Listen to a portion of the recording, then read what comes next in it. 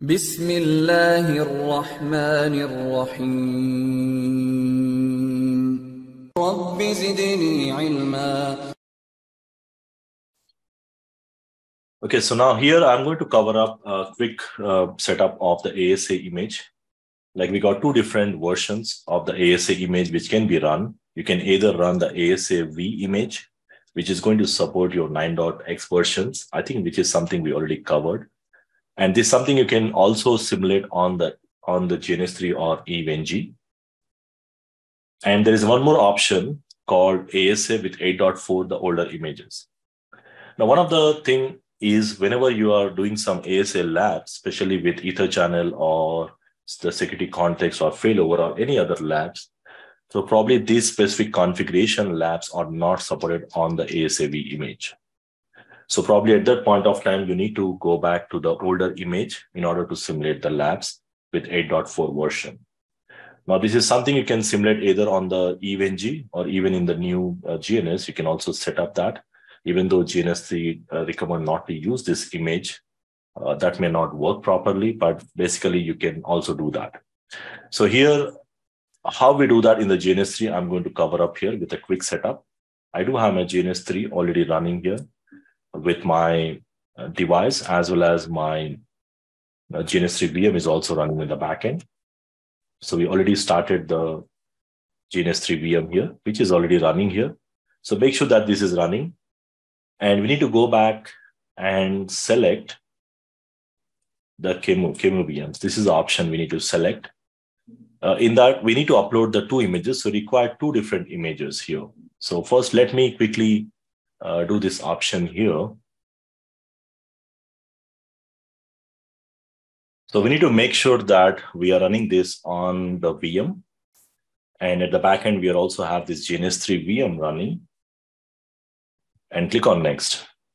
Now you can give some any name here, like I'm going to say ASA image, ASA 8.4 version, which is a legacy ASA VM. And this is what the GNS3 recommendations will pop up. So I'm going to use this, use the setup the RAM and click on next. And here we need to select the image. Now there are two image files you require. So if you go back to the GNS3 drive where I have uploaded the images here, GNS3 8.4 for the GNS3 VM. You need to have these two files downloaded. I already have this downloaded here. So I'm going to select from existing images. Now you can see if I select a new image, I can browse and upload the same. So I already have these images here.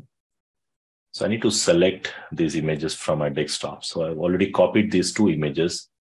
The first image will be your ASA image. So I need to select the image first.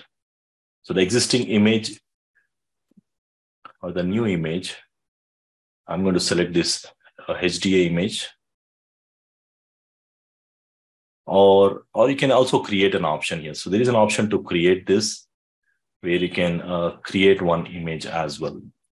So, but in my case, I'm going to upload the image here, which is the HDA image, which is already a pre-configured image. That's something I recommend you to use that one. Probably I'll also upload the same image here. You can download from the same folder. So in my case, I'm going to use the existing image, the HDA.qw file. So I'm not going to use this option to create. I'll skip this option here. So once you upload this image, browse this image. And the next option here, we need to select the RAM disk and these two files. Now, these two files are the same files what you will find here. So we need to select these two files. Now you need to add the image. Now, this is basically the disk image you need to add. You can either upload this image by using the new option, or you can use the existing image. So here it's already there. The same file I have already uploaded to the same Google Drive. You can use this hard disk image, which is a pre-configured image, or you can also create a new option, which is something I don't really suggest. You can upload this, and once you click on next, then you have to integrate two more files to this. Now, by seeing these extensions, you can figure out these are the two files you need to associate, download them, and select from here. So if it is not there, you can just browse and select those options from your local drive from where I have downloaded this.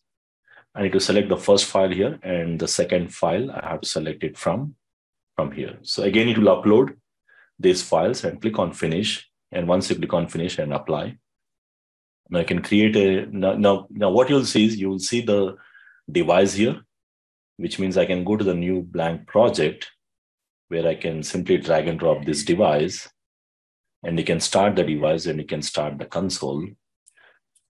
And if everything is okay, I should see the device has to boot up if everything is properly configured, and I should be getting into the CLI.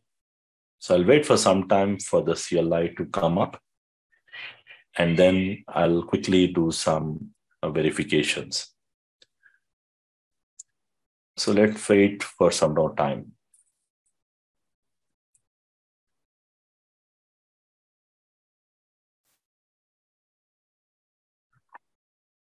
So now I can see, I'm able to see that command line.